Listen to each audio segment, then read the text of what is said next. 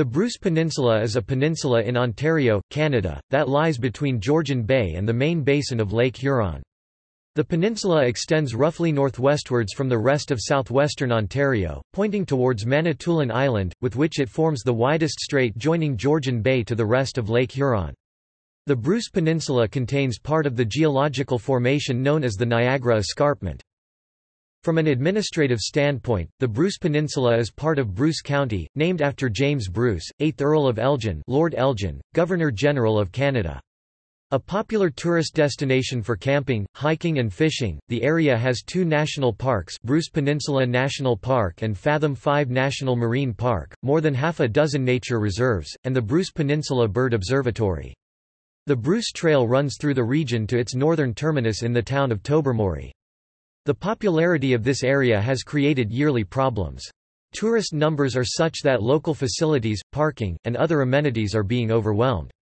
The very thing that tourists come for, the peaceful atmosphere and beauty, are being destroyed by the huge numbers of visitors. Highway 6, the only highway, is often stuffed with traffic. Speeding and vehicle accidents, some of which are fatal, are on the increase. The Bruce Peninsula is a key area for both plant and animal wildlife.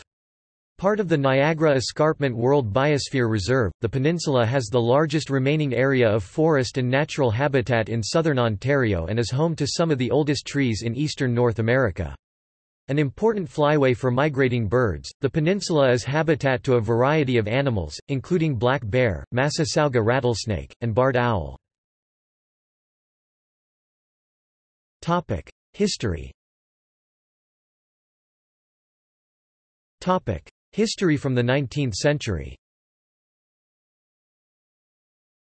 Up until the mid-19th century, the area known as the Bruce Peninsula was territory controlled by the Saugeen Ojibwe nations.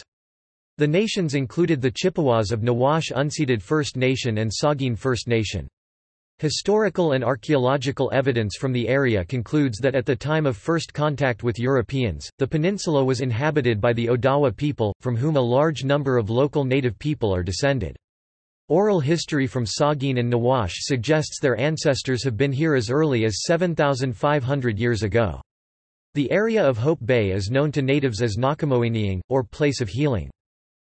In 1836 the Saugeen Ojibwe signed a treaty with Sir Francis Bond Head to cede lands south of the peninsula to the Canadian government in exchange for learning agriculture, proper housing, assistance in becoming civilized, and for permanent protection of the peninsula.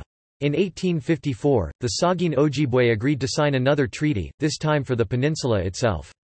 In 1994, after decades on increasing First Nations activism, the Saugeen Ojibwe filed a suit for a land claim for part of their traditional territory. They claimed breach of trust by the Crown in failing to meet its treaty obligations to protect Aboriginal lands. The claim seeks the return of lands still held by the Crown and financial compensation for other lands. This claim is still active. European settlement began on the peninsula in the mid-19th century, despite its poor potential for agricultural development. Attracted by the rich fisheries and lush forest, settlers found the land known then as the Indian or Saugeen Peninsula to be irresistible. In 1881 settlers built the first sawmill on the peninsula in Tobermory.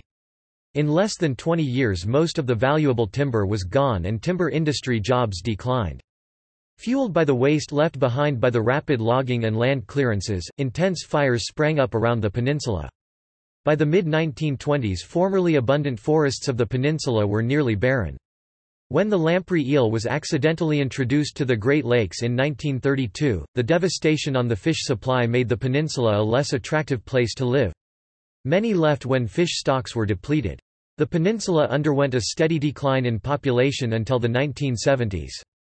In the late 20th century, the peninsula started to attract a new kind of resident, the cottager. Today seasonal residents outnumber permanent residents. The peninsula is a victim of its own success. The summer influx of tourists is so great that many attractions, parking, and infrastructure are overwhelmed by sheer numbers. Natural history of the Bruce Peninsula and the Niagara Escarpment. In its southern Ontario portion, the Niagara Escarpment is a ridge of rock several hundred meters high in some locations, stretching 725 kilometers (450 miles) from Queenston on the Niagara River to Tobermory at the tip of the Bruce Peninsula. Today, in Ontario, the escarpment contains more than 100 sites of geological significance, including some of the best exposures of rocks and fossils of the Silurian and Ordovician periods, 405 to 500 million years old, to be found anywhere in the world. The Niagara Escarpment has origins dating to the Silurian age, some 430 to 450 million years ago, a time when the area lay under a shallow warm sea. This sea lay in a depression of the Earth's crust, centered in what is now the lower peninsula of the state of Michigan. Known geologically as the Michigan Basin, the outer rim of this massive saucer-shaped feature governs the location of the Niagara Escarpment, which is shaped like a gigantic horseshoe. The escarpment can be traced from near Rochester, New York, south of Lake Ontario to Hamilton, north to Tobermory on the Bruce Peninsula. It is covered by the waters of Lake Huron, appearing as Manitoulin Island, then across the upper peninsula of Michigan and down the west side of Lake Michigan into the state of Wisconsin. As occurs with present-day water bodies, such as Hudson Bay or the Gulf of Mexico, rivers flowing into this ancient sea carried sand, silt and clay to be deposited as thick layers of sediment. At the same time, lime-rich organic material from the abundant sea life was also accumulating. Over millions of years these materials became compressed into massive layers of sedimentary rocks and ancient reef structures now visible along the escarpment. Some rock layers now consist of soft shales and sandstones, while others are made up of dolostone, a rock similar to limestone which contains magnesium and is more durable. Today, fossil remains illustrating the various life forms can be found in many of the rocks as they are slowly exposed by the action of wind, water and ice. Native history. Saugeen First Nation is an Ojibwe First Nation located along the Saugeen River and Bruce Peninsula in Ontario, Canada. The original territory included all of the Saugeen River watershed and all of the Bruce Peninsula.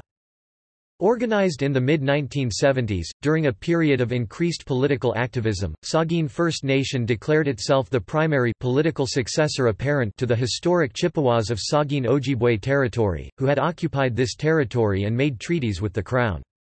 However, along with the Saugeen First Nation, the Chippewas of Nawash Unceded First Nation also claims to be the political successor apparent to the Chippewa of Saugeen Ojibwe territory. Under the Saugeen Tract Agreement, the portion south of Owen Sound was ceded to the Crown, with reserves later established on the Bruce Peninsula. The claims for land and payment of rent on lands discussed in early treaties are significant. The two First Nations are claiming Aboriginal title to the lands under the water covering an area of Lake Huron and Georgian Bay from south of Goderich, west to the international border and north to the midpoint between the tip of the Bruce Peninsula and Manitoulin Island, then east to the midpoint of Georgian Bay and south to the southernmost point of Nottawasaga Bay. Topic parks. There are 2 national parks, 8 Ontario parks, and 4 Federation of Ontario Naturalists parks located within the Bruce Peninsula. Bruce Peninsula National Park, in the heart of a World Biosphere Reserve, the park contains massive, rugged cliffs inhabited by thousand-year-old cedar trees.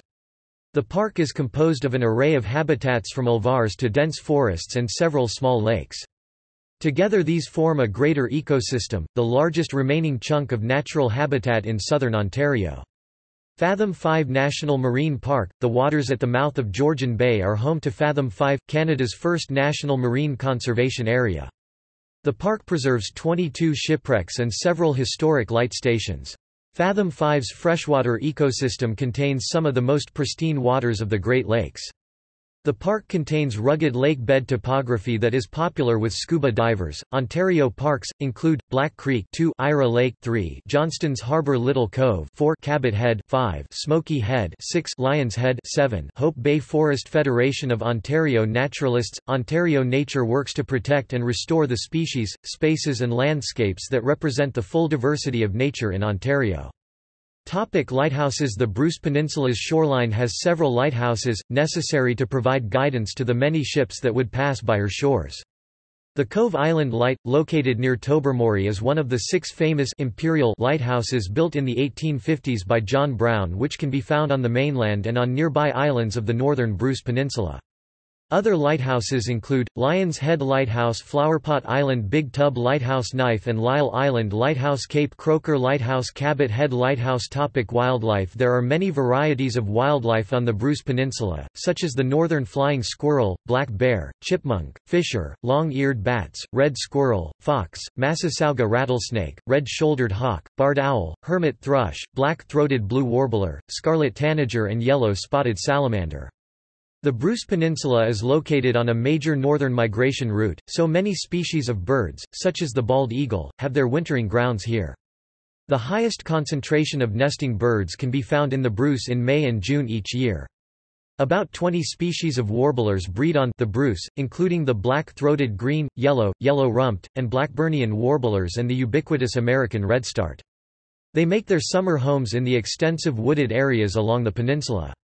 The annual Huron Fringe Birding Festival in May observes the spring migration. The endangered piping plover has made a comeback along the northern shores of Sauble Beach as well, and nest in restricted areas of the beach. These are well marked to prevent visitors overrunning the area and to reduce negative human effects. Migrating hawks also follow the Niagara Escarpment. Hawks travel during the day, and can be seen in the vicinity of Cabot Head in the open areas west of Dyers Bay, and near Tobermory, in April. Wildflowers and orchids. Some of the rarest flowers and ferns in Ontario can be found growing on the Bruce Peninsula. For example, lakeside daisy Tetraneurus herbaceae var. Glabra, dwarf lake iris Iris lacustris, and northern holly fern Polystichum longitis. Orchids. Globally, there are more than 30,000 orchid species.